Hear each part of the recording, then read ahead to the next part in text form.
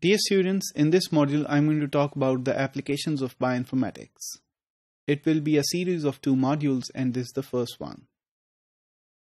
To introduce you to the topic, what can bioinformatics be used for specifically? How can bioinformatics benefit science? How can it advance science in a way that is unique to bioinformatics? And also, how can bioinformatics contribute to the society? So these are the questions that need to be asked if you want to understand where bioinformatics can be applied. So let's start. First of all, bioinformatics can be applied to genomics. Genomics essentially is an area within bioinformatics that talks about the gene sequencing, identification of various genes, their function, their relationship with each other, assembling the genome together, and variations in the genomes as well. Once you have this information, then you may want to store them in databases as well. So there is a lot of genomic applications towards establishing databases of genomes. Additionally, once the genome is transcribed, the transcriptional data can also be treated in genomics. So genomics is the first application for bioinformatics. Next, evolutionary studies. So evolutionary studies, as they're called, or phylogenetics, help us to determine the relationship between various species in terms of evolution. You can construct trees of life by looking at the genome sequence from various species, or species that are similar but have evolved to look different as well. You can look at their evolutionary distances, that is, how different they have become over time. The third application of bioinformatics is in proteomics.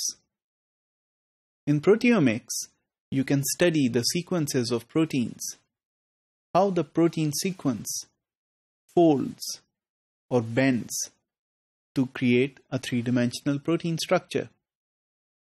Moreover, how these protein structures, they get the post-translational modifications on top towards functionalizing these proteins. Protein databases and structure databases are another very important application of proteomics in bioinformatics.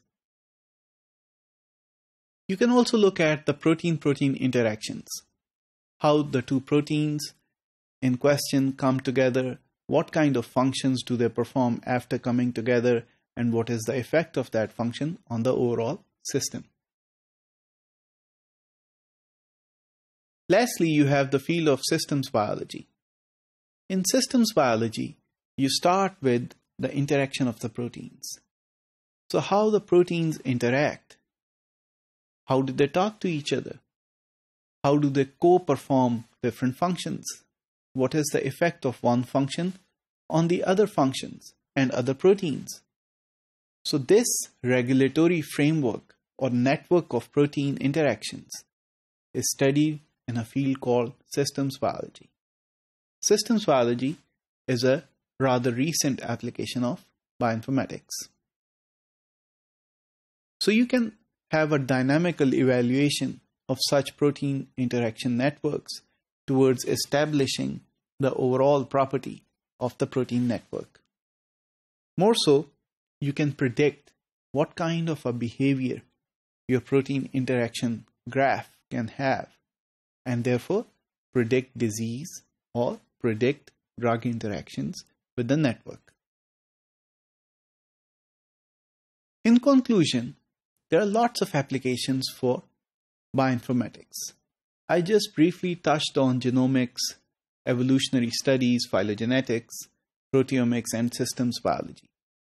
But if you really go out and look for them in detail, you may find a lot of them. Some of them have been listed here for you, and these include genomics, transcriptomics, proteomics, metabolomics, structural proteomics, that is the structural biology, the drug design, systems biology, as well as personalized medicines. So this is the overall application scope of bioinformatics, and we'll look at some of the details in the next module.